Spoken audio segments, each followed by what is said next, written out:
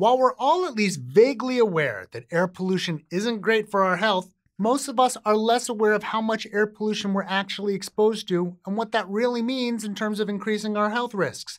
Many assume that the EPA, the Environmental Protection Agency, keeps tabs on these things to ensure that we're all in a reasonably healthy environment. A recent analysis suggests that those assumptions are incorrect. That's the topic of this week's Healthcare Triage.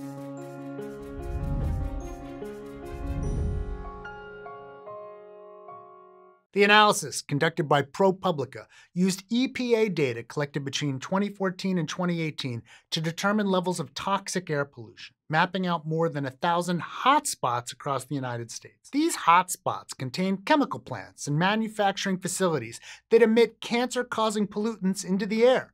The most common of these was found to be ethylene oxide, a colorless gas that, upon long-term exposure, is associated with cancer, reproductive issues, DNA damage, and neurotoxicity. According to the analysis, over 250,000 Americans are being exposed to such pollutants at amounts that exceed the highest level deemed acceptable by the EPA, and over 40,000 Americans are being exposed to at least triple that. What is the highest level deemed acceptable? 1 in 10,000. Basically meaning that chronic exposure to air pollutants shouldn't increase cancer cases by more than 1 per every 10,000 people.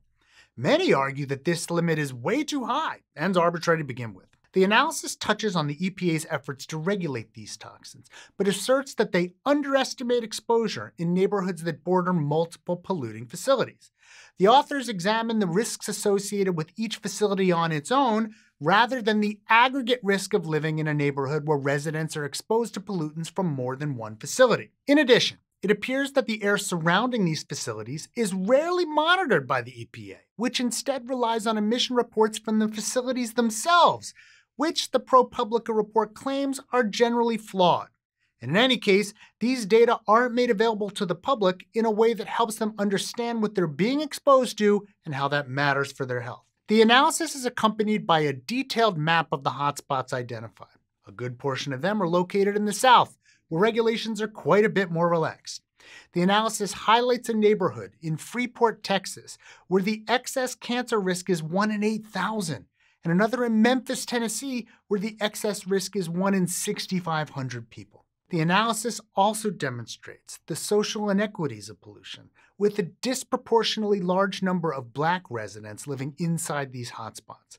They point out historical policies that shape these disparities, like redlining and real estate transactions. And importantly, they point out that the EPA has had this data. It's where ProPublica got it, which begs the question, why is this the first time it's being presented to the public in this way?